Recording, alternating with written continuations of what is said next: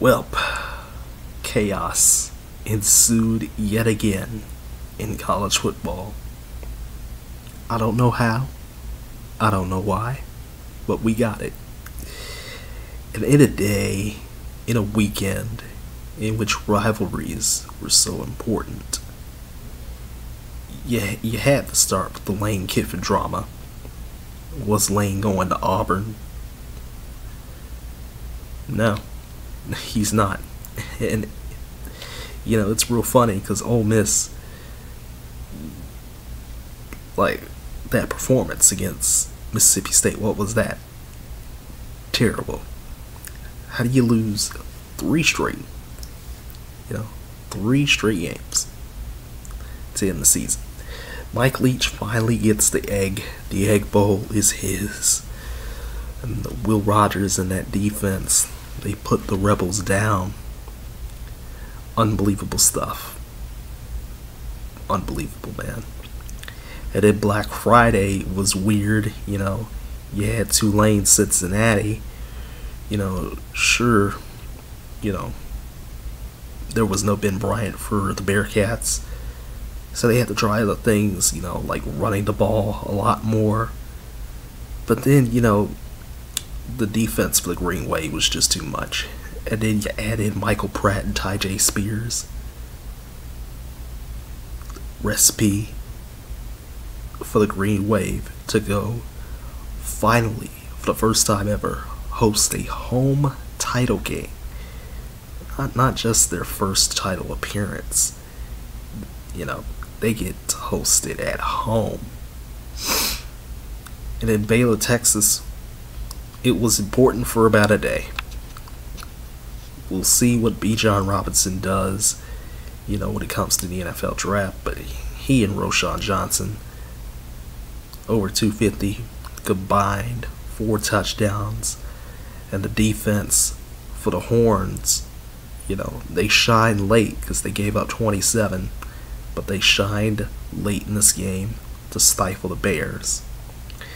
Meanwhile, North Carolina, they've had the ACC Coastal locked up for weeks now, and yet they lose to a backup in NC State, having Ben Finley on the field. And Drake May, he had another good performance, but all that wasn't enough, and Mac Brown and company they're just kind of lost because they just lost 2 straight games. Kicking, a major problem. 2 missed kicks failed them in OT. One of them in OT, the other, I assume, in regulation.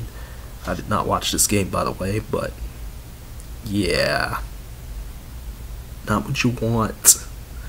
Not at all.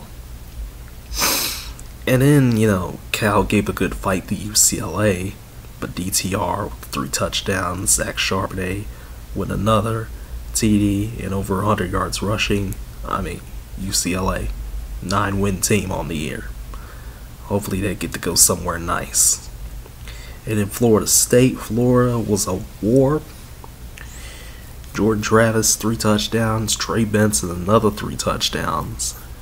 And they outdueled the Gators, and they finally get that huge win that they needed. The Noles did over their rival after so long. It's been a few years. But they got it. They got it. 9 wins for Florida State. I don't think anybody saw that coming.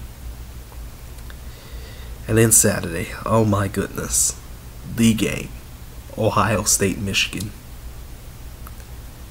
Did you expect the same result 2 years in a row? Because I certainly didn't. A lot the people that voted in the community poll said Ohio State was going to win this game. And that did not happen. Ohio State got bullied yet again by Michigan. There were 2 bad picks by C.J. Stroud. McCarthy, J.J. McCarthy stepped up. Yeah, sure, some of these throws, it wasn't always him, but he stepped up throwing 3 touchdowns like that. That's not him. He was him today. He was that guy. He ran for another. And then Donovan Edwards, a guy we really haven't talked about a lot for some reason, because I mean all the attention was on Corum, but he bullied Ohio State's defense as well. 216 on the ground, 2 touchdowns. Yet again, Ohio State was out of sync, Michigan in sync. And Michigan will get Purdue due to not only Nebraska beating Iowa, but yeah, that was basically the only result Purdue needed, was Nebraska beating Iowa. Doesn't make any sense, but it's fine. The Big Ten will shift away from divisions soon, but it's okay. There's going to be some questions about Ohio State as it pertains to this game afterward, but right now you can't really think about that. Ohio State's not out of the playoff picture yet, despite what many people may think. They're not. They can still get in, but we'll talk about that later. South Carolina, Beamer Ball. Beamer Ball did it again. They did it again. Another college football playoff hopeful. I know people weren't very high. I know the committee wasn't very high on Clemson either. But DJ Uiagalelei didn't even throw for 100 yards in this game. Yeah, Clemson tried to run the ball. But when you fumble on multiple, attempts to return the punt, and you let South Carolina punt, strategize on you, that's gotta be a killer. And Clemson's dreams of a playoff berth are dead in the dust. So Clemson out of it. And although Georgia Tech, they made an effort, there was a botched kick this game, and the Dogs offense just got going in the second half. Georgia finishes undefeated. We kind of figured this out already. Meanwhile, that afternoon slate, certainly something, let me tell you. Certainly something.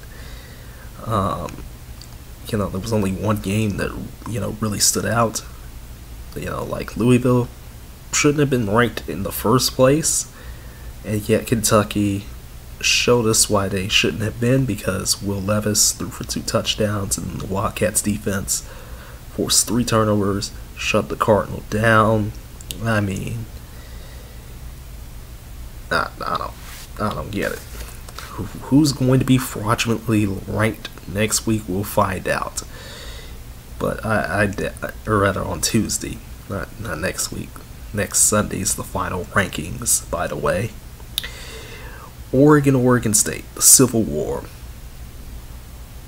Comedy in the best way for the Ducks, because how do you turn it over on multiple 4th downs? How do you botch a snap? And how do you let the Beebs only complete 6 passes on you and lose? How Oregon? How do you let this happen? And Oregon had a 17-point lead in this game. They just blew it. Like, this is Lane Kiffin against Alabama levels of nonsense. Like, why? Analytics is not the be-all, end-all. And this is the problem with analytics. Sometimes you just have to go with the points. You can't just go for it on 4th down all the time. This isn't Madden, man. The Beebs just ran it down Oregon's throats. They couldn't stop it. And now Oregon, because of the way the Pac-12, works this year with the top 2 teams making it, Oregon, would have been out with this loss anyway.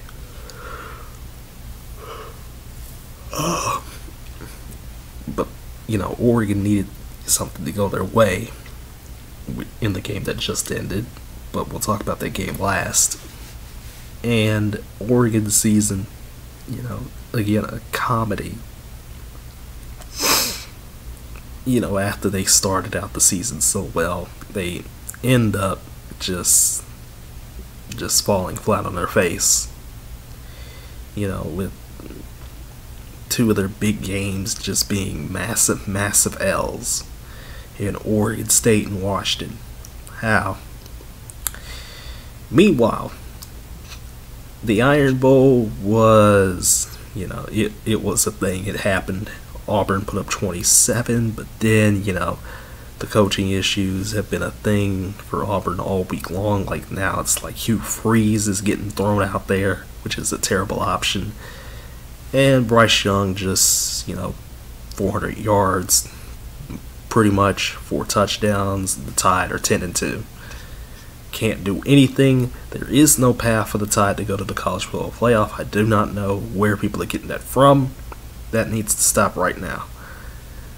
And meanwhile, TCU, they're going to finish undefeated in the regular season. As, Kentre Miller and Max Duggan were just on point. 5 touchdowns combined. The Cyclones had 3 turnovers. One of them being, it was a pick 6. It was just a horrible pick 6. 3 quarterbacks came into this game. It was awful for Iowa State. Their season finally comes to an end. And meanwhile, I don't think I expected Sean Clifford to just throw for 4 touchdowns like this, but he did against Michigan State. And Michigan State's season also ends at 5-7. So, and the Nittany Lions, they also have 10 wins. Again, Big Ten's not very good, so this really doesn't, it's Penn State with 10 wins, clearly the 3rd best team in the Big Ten. But it's Penn State with 10 wins against nothing. Like, the Big Ten is literally nothing. I'm sorry. Aside from the top 3 teams, it's nothing. It's terrible. And in Utah, Jaquinta Jackson, 3 touchdowns, over 100 yards rushing. Cam Rising with 3 touchdowns as well. And finally, Colorado's season is over. Maybe they'll get Dion. Because, Colorado was just absolutely terrible. This was terrible. Okay. The evening slate. Okay.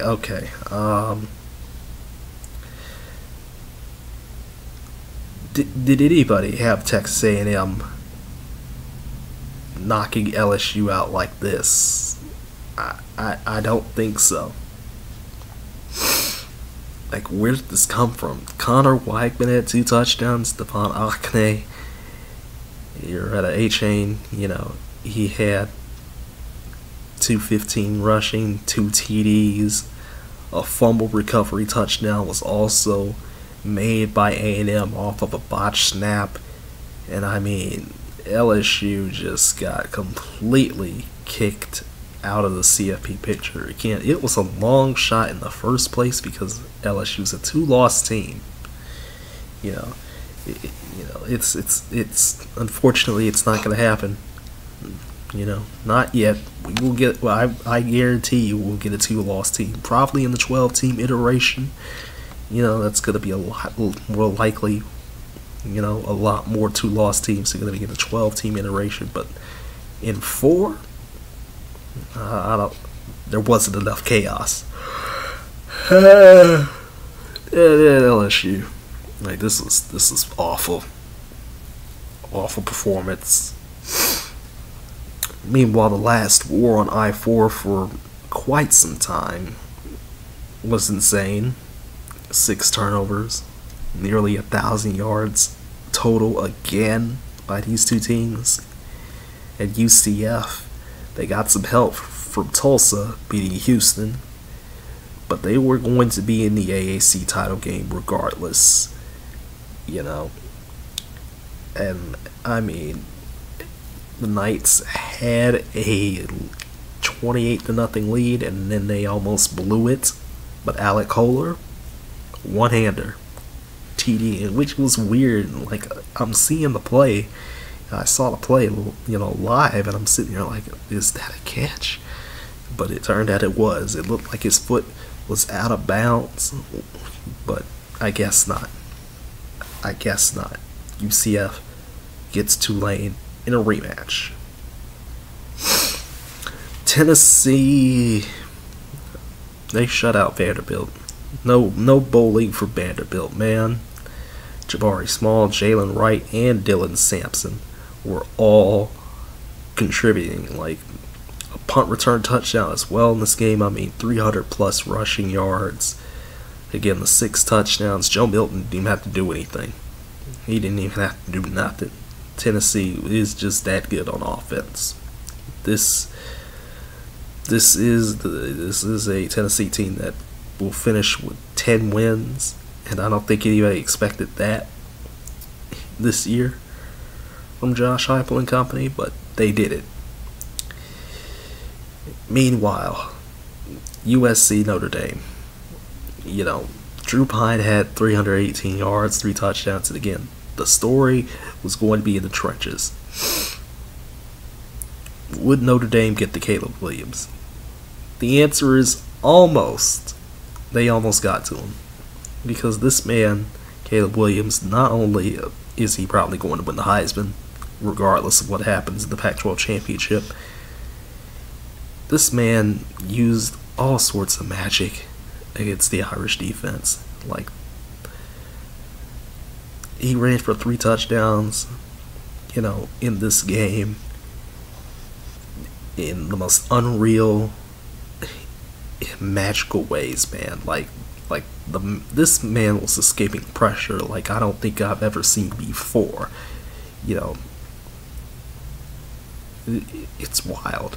You know, that kind of hurts USC a little bit, depending, you know, but it also hurts Ohio State, you know, at the same time. I mean, Austin Jones also gashed the Irish defense for 154 yards, rushing himself, you know, but again, the Trojans defense, they can only do the thing they know how to do, which is cause turnovers. That's really the only thing this defense can do, and that's what they did. A pick and a fumble. That's all they needed. And the fumble was really Notre Dame's fault, because it was one of the weirdest looking mesh plays I think I've ever seen in my entire life. But the pick was bad. The fumble was just Notre Dame's fault. And USC is in position to be in position. Meanwhile, Sunflower Showdown. You know, it's not the Jeweled Shillelagh, but it's the Sunflower Showdown between Kansas and Kansas State. Important for all the right reasons, as despite, you know, Kansas running for 4 touchdowns themselves, they couldn't stop Deuce Bond. The Jayhawks couldn't stop Deuce Bond. He had like 250 yards total, you know, receiving and rushing. Will Howard had 2 touchdowns passing. And I mean, you know, the running game was just too much. 4 touchdowns for the K-State rushing attack. And guess who's going to Arlington? The Wildcats. So we're going to get a rematch of that K-State TCU game that we saw. You know, we were going to get a rematch regardless, because it's the Big 12 round robin. But we saw a classic about a month or 2 ago, you know, between K-State and TCU. And we're going to get another one. And last but not least, the Apple Cup, Washington State. Really, the winner here determined if Oregon or Utah will go to the Pac-12 title game. If Washington State won, then it'd be Oregon. If it were to happen to be Washington, then Utah would go. If the Pac-12 kept divisions, Washington would be going. Because although Cam Ward had 300 total yards and 3 touchdowns, we're talking Michael Penix here, who had 500 plus yards himself, 5 more TDs. Again, send him to New York too. Send a bunch of Pac-12 guys to New York. They put on a show. The Huskies put up 700 yards. They sacked Cam Ward 6 times. and yet the end result is that Utah gets to go to Vegas. Completely meaningless game. Pac-12 After Dark was technically completely meaningless tonight, and yet I stayed up for the end of this. I don't know anymore, man. I don't know. Meanwhile, as it stands, we got 79 teams that are bowl eligible for 82 spots. There's still some weird things like Buffalo needing a win in a rescheduled game against Akron. New Mexico State having to schedule another FCS opponent. There's another weird, spot with App State and Army, because, Army is like, 5-6 right now, and App State is 6-6, but they have the 2 FCS wins as well, and then 5-7 teams like Rice and UNLV and Auburn. All those teams are in the mix. So as it stands, we may be short a couple teams, and I think that's a testament to that there's too many bowl games. I know I am not of the camp of liking so many bowl games. I prefer bowl games to be on Saturdays. I mean, there's still stuff to do during the week, now, because of the way things are, for people. People still have work, at least like the last week of the year or two. So, it's kind of weird that we have, we're short again on bowl eligible spots. There's probably too many bowl games, but I mean the money is just there, and I mean these bowl games are going to become more irrelevant as time goes on, as we get to the 12-team playoff and everything like that. Really, it should be 8, and even then, I wouldn't want 8, because there's just not 8 teams that deserve a national championship, or are even the best 8 teams that can compete. So really, now, our we're going to talk about 6 of the conference championships next week. We're not going to talk about the CUSA or the MAC or the Mountain West or the Sun Belt. All those 4 games do not mean anything. We have 5 teams left in playoff contention. I do not know where, again, I don't know where people got Alabama from, because they don't have any good wins on their resume. Texas is not a good win. I'm sorry. Ole Miss is not a good win. I'm sorry. They lost to Tennessee and LSU. Again, Tennessee, any sort of ranking should put Tennessee above Alabama, regardless of what happened to Tennessee. It really doesn't matter. Again, it does not matter. Alabama's not in. Neither is Tennessee. If you want to play semantics, Alabama shouldn't be in, Tennessee should be in, and LSU, with the 3 losses, they weren't going to be in because they have 3 losses. The scenarios come down to this: Georgia probably in, Michigan probably in, TCU probably in, but there is, a contingency with TCU. It's a weird one, and I want to go over that weirdness real quick. It's due to where the committee will rank them.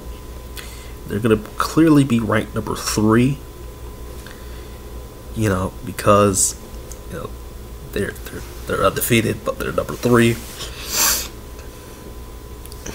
It's kind of a weird thing, because I mean, again, TCU could lose the Big 12 championship, but again, I don't know, because again, it's kind of weird, because TCU, wouldn't have a conference championship or anything like that.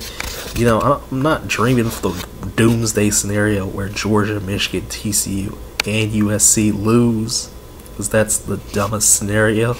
That would get, a certain Ohio State team in. But honestly, TCU is probably in regardless. With a win, like they're probably in regardless. The Big 12, although the Big 12 isn't that great this year, the Big 12 has enough to where TCU I think is in regardless. Michigan is in regardless if they lose to the Spoilermakers, and Georgia is in regardless if they lose to LSU. But again, I really don't see the top two losing. The Big 12 title game is more of a toss-up, though. We'll talk. The more simple scenario is that USC is in the CFP if they win the Pac-12 championship against Utah. Again, very simple scenario. USC wins, they are in. USC loses, they're out. Ohio State is in. That's really the only simple scenario that I can see Ohio State getting in. Now, there's a weird complication because, again, TCU and USC have the perception. It's the perception of these two teams that can make things a little weirder. But again, I don't really see it. I think if things hold, we have a Georgia, Michigan, TCU, a USC playoff, or we have a Georgia, Michigan, TCU, and Ohio State playoff. I just don't think TCU's getting left out. I really don't. I just don't see it because they'd only have one loss. You can't really. Yeah, it was in the Big 12 championship, but I mean, can you really count the Big 12 championship if you beat everybody in the Big 12 before? Who knows? In any case, there are 5 teams left in the college football playoff discussion, and we'll see what happens with the rankings on Tuesday. We'll see what happens. Whew. We're in for something crazy. I bet you. Next weekend, we're in for something crazy, aren't we? The fun begins on Friday night with the Pac-12 and the Conference USA Championships, and then Saturday with 8 more conference championships for the big dogs, a conference championship from the FCS level, and then 8 FCS playoff games. So we got some goodies on tap. Until next week, as far as college football goes, I'll see you next week. Take care.